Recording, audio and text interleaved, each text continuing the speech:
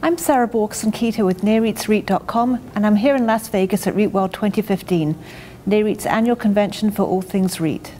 I'm here today with William Trimble, President and CEO of Easterly Government Properties. Welcome, William. Thank you very much. It's a pleasure to be here. So Easterly is often touted by investors for the relative safety provided by its portfolio. Can you talk about the value of that?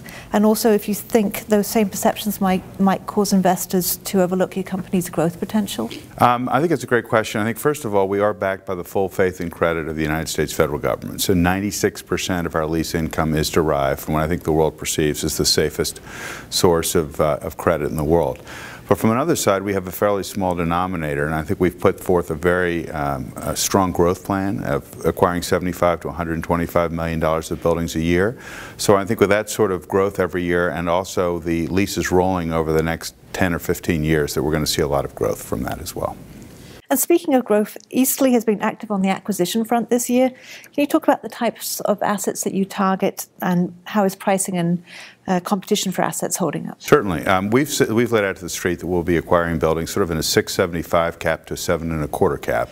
All the buildings we've purchased thus far this year have all fit within that zone, are all mission critical properties, and are all, I think, recognized as missions and enduring missions of the federal government, anywhere from drug laboratories for the Drug Enforcement Administration to the federal judiciary. And what impact do you think technology, specifically mobile devices and the ability to telecommute, will have on office demand over the next several years? The federal government is always at the cutting edge of a lot of those initiatives, but when it comes to telecommuting, I can assure you that the FBI cannot complete their mission by telecommuting, nor can the Drug Enforcement Administration nab submarines filled with cocaine via telephone.